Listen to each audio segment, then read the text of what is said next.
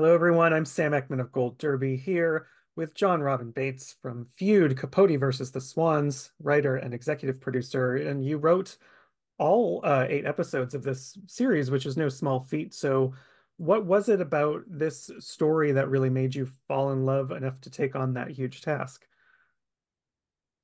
I think I loved the moral questions at the heart of it, and also the sort of anthropological ones.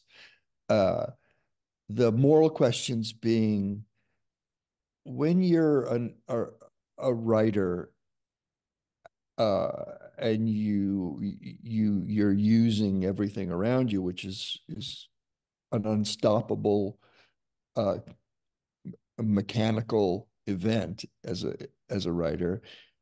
Do you have an obligation to the people you have relationships with, and are using in some way, to be responsible to them in some way? Joan Didion famously said that a writer's always betraying someone, and I've think I spent many years as a playwright drawing from the experiences I'd had growing up and as an expatriate American in Africa and South America, and my father's work and my family's adjustment to uh, incredible amounts of unfamiliar and foreign stimuli. And I wrote about that quite a bit on my own. And as you get older, you grapple with, what you've done in your life, and is it fair? Have you been decent? Well, at least I do. I do. So I got a chance, I thought, to explore that with Truman, who seemed to not realize that he had this thing called a soul, which might, or a conscience, which might come back to haunt him. But he had so much pain that it was just more pain, probably, in the wake of what he did, writing about them. And then anthropologically, I'm sorry I'm giving really long answers, but you can shut me up if you like. Um, Anthropologically, the societal stratification of New York society and the very rigid place those women occupied and operated within, and how they set manners and fashion and behavior, and how they lived as avatars in a way of something unattainable. That was interesting to me too, because I also write a lot about how systems, quote unquote, work in the world. Hmm. So this had everything really. Betrayal and sort of social hierarchy. You mentioned a bit about pain in there, which I thought was interesting because this show is under, the feud banner, and there certainly are these two warring factions. But underneath that, there's a lot of love, especially when it comes to Truman and Babe. And it's this interesting thing of mixing, weaving together an extreme sense of love and pain. How did you kind of approach those two sides of the story? Love causes pain, um, when it's ambivalent in some ways, I think. And what love isn't, to some extent, conditional. Um, it's something I think we all feel is, uh, what are we not getting? What are the areas of sadness within love? And maybe that's just the way my heart works. but I find love to be both joyous and also a reminder of our mortality at the same time. This won't last forever. We die, we lose the people we love, we age. Um, are we capable of disappointing those whom we love uh, to such an extent that love is compromised? I've always found love to be beautiful and yet have a little aura of sorrow around the edges of it. Hmm. It makes it more romantic. Those women, though, are very poignant to me in how they stuck together. They're not, to my way of thinking, simply shallow. They they're very human. Um, Pain isn't only reserved, I think, um, for those who are um, say impoverished, or it transcends class, doesn't it? Yeah. And I find that interesting. Hmm. You know, I have noticed in life that very rich people tend to end up congregating together. And at times it seems like the only thing they have in common is extraordinary wealth.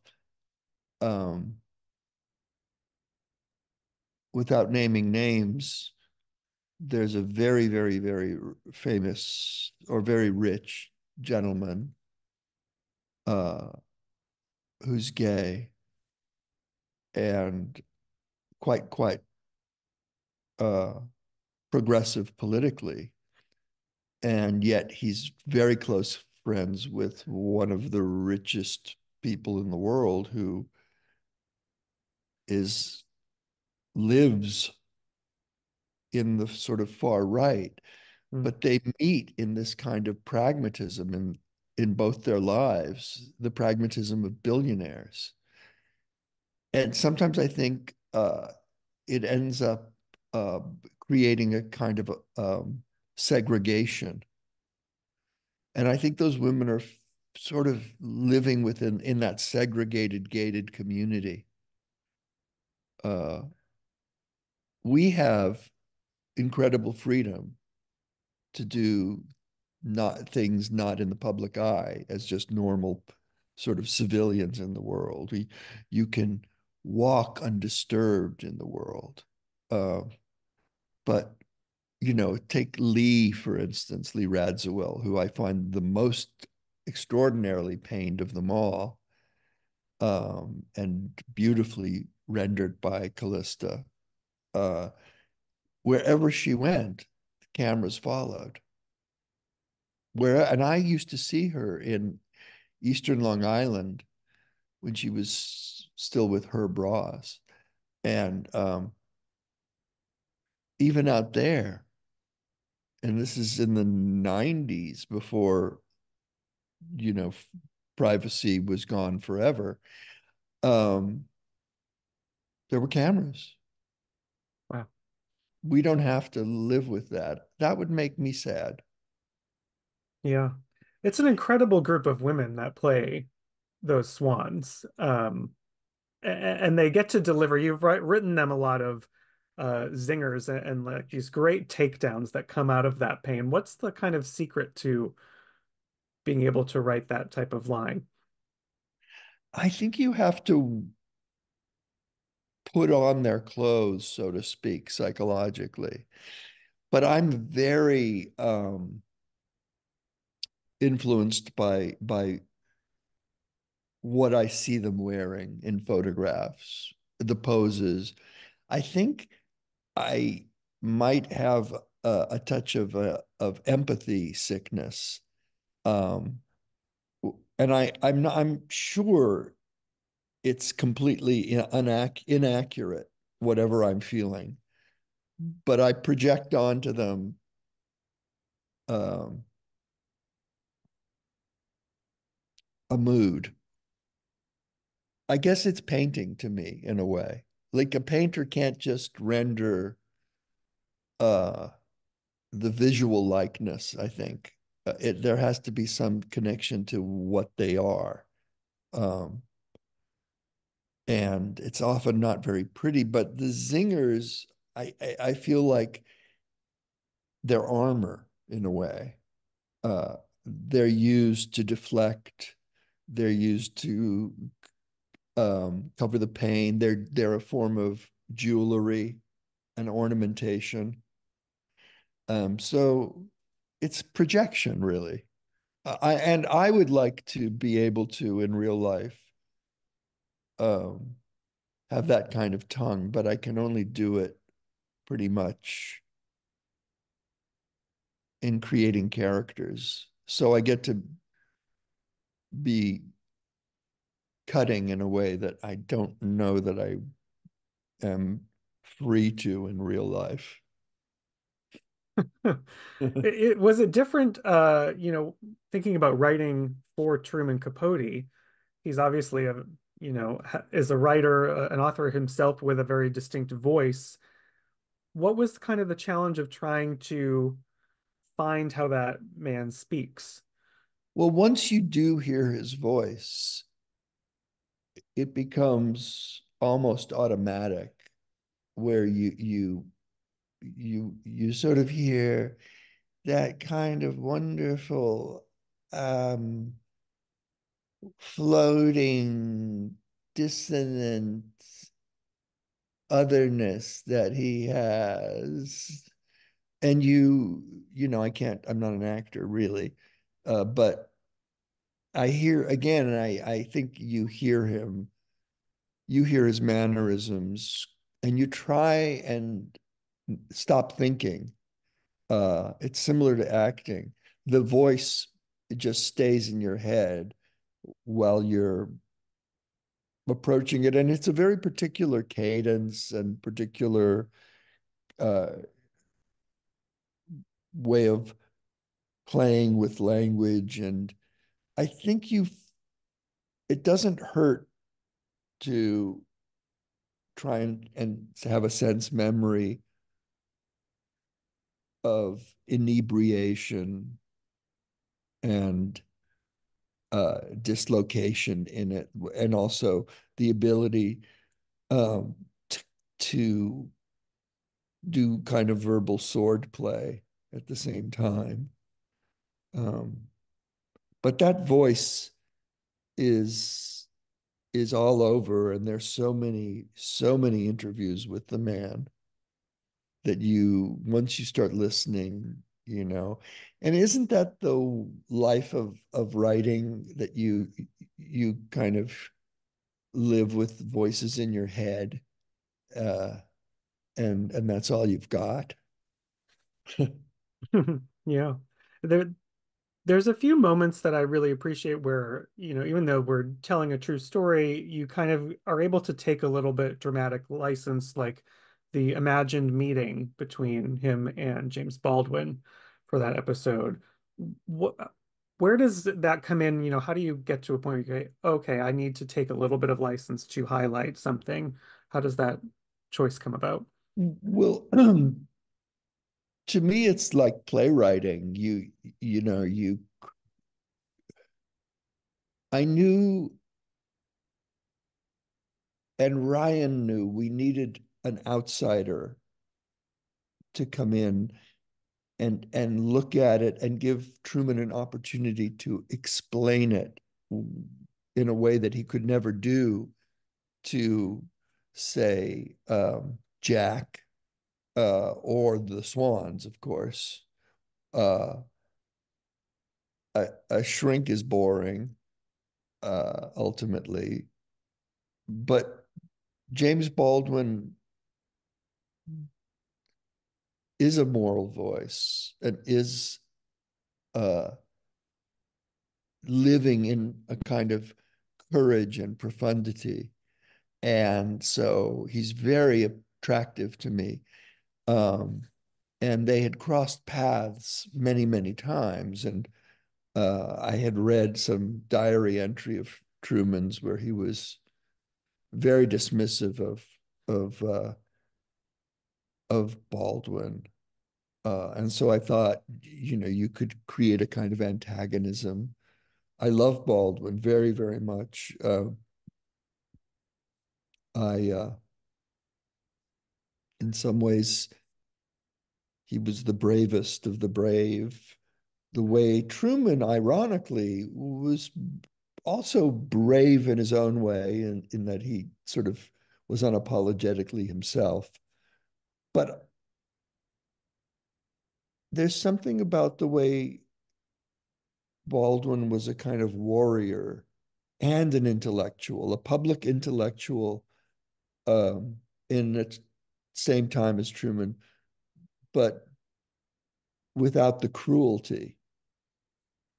Uh, and then I thought about the dynamism of two gay men who, in a way, can't really be friends, um,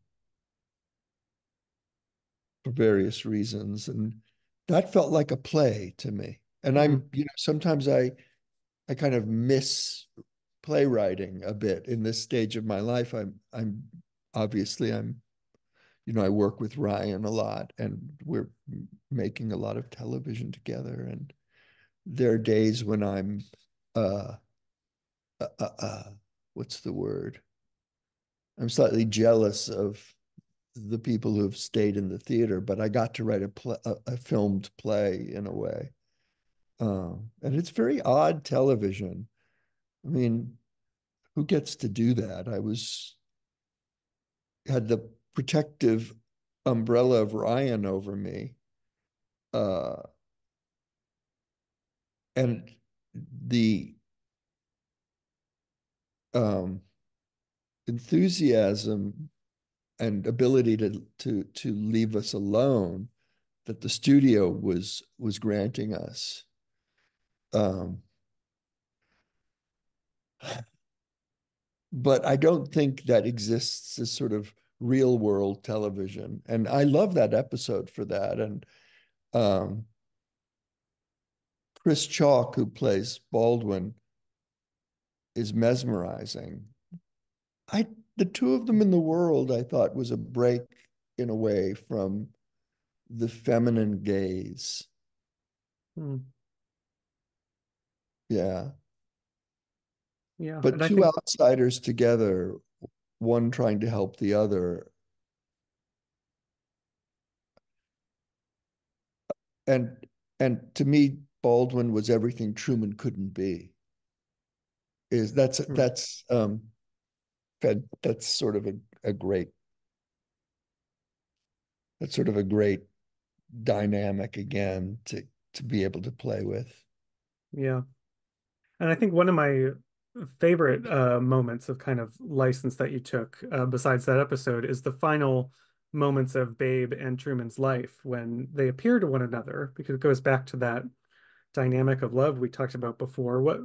What made you arrive at that choice to kind of have them end in this, you know, vision with each other? Truman's last words were "beautiful babe." Um,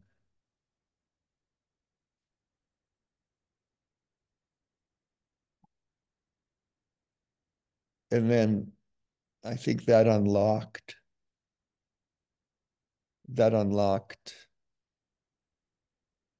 what was going on in his corroded, rusty, um, consciousness. Tragically, what you see in the hallucinatory last moments of regret. and missing and sorrow. Look, it's unbearably sad to me that they couldn't reconcile. And you obviously, you can sense Babe's yearning for that reconciliation, but because we all know that it's hard to stay angry with people you love forever. And in a way, uh, someone once said to me, someone I had a rough romantic moment with, and when we sat down together to talk it over sometime later, he said, my friends would kill me if they knew I was meeting with you. And that, in a way, stuck in my mind so much while I was writing Babe. It, in a way, and this is the first time I'm realizing that, it became a kind of um, a thing written on a charm around my neck almost.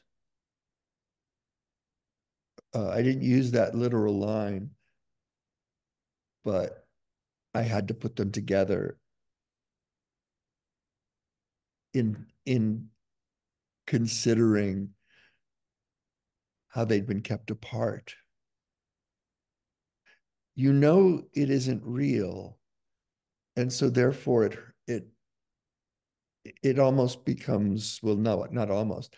In my view, it becomes even more poignant and painful that they couldn't do that.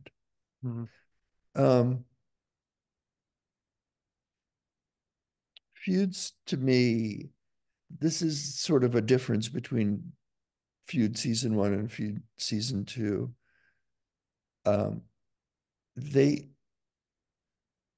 they do in this case seem like a terrible waste, and the cause of a lot of psychological damage, um, a lot of real wound. Um, and I tried to live in that kind of space, um, that ultimately it's not it's not that they're glamorous, exciting people. It's that they hurt and hurt and hurt. Well, I think it was a wonderful job capturing that. So thank you so much, Robbie, for sitting Well, down with me, and wonderful job with Feud. thank you. I'm sorry if I was too verbose. Not at all. Thank you.